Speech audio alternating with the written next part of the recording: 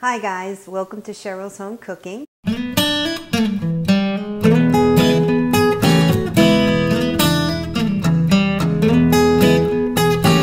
Welcome to Cheryl's Home Cooking, and today what I'm going to show you is my homemade banana fritters. So let's get started. In my bowl, I smashed 3 ripe bananas, 1 cup of Bisquick, to a half a teaspoon of cinnamon, to 3/4 cup of milk. Mixed it all together until it's well combined.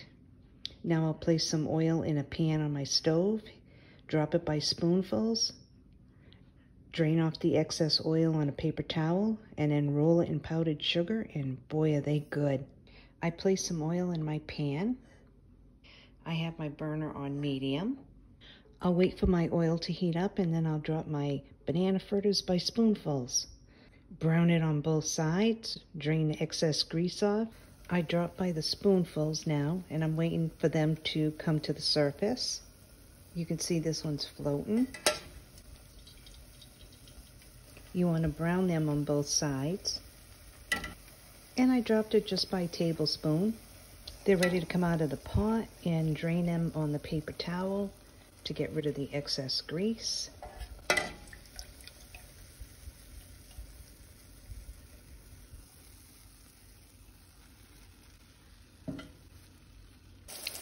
I drop some more in. I'll flip these over.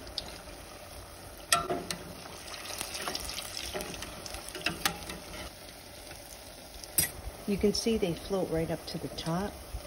That's when I'll take it and flip it over.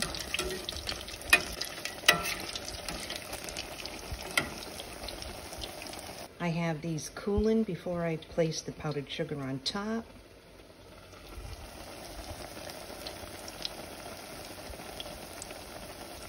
They look good.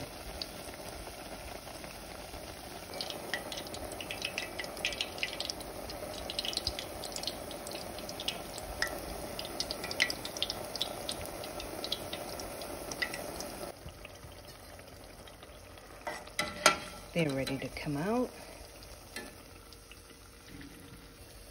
Drain the oil off.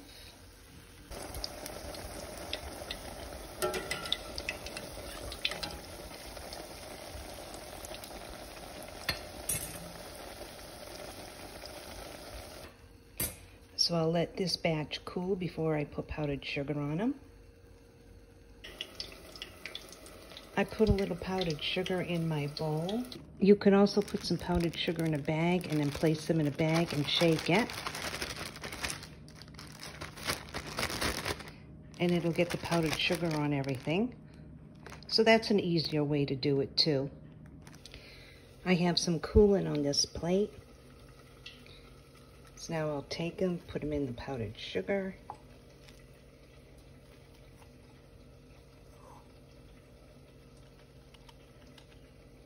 And there's my banana fritters.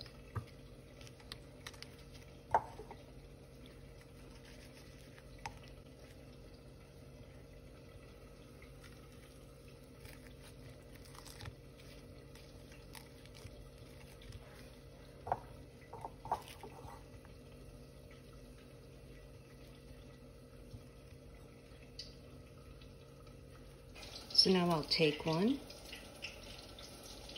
and give it a try.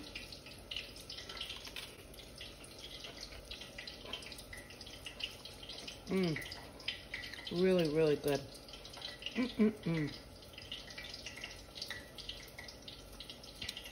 They're really, really good. Well, thanks so much for tuning in to another episode of Cheryl's Home Cooking and watching me make my homemade banana fritters. They're really good. Enjoy.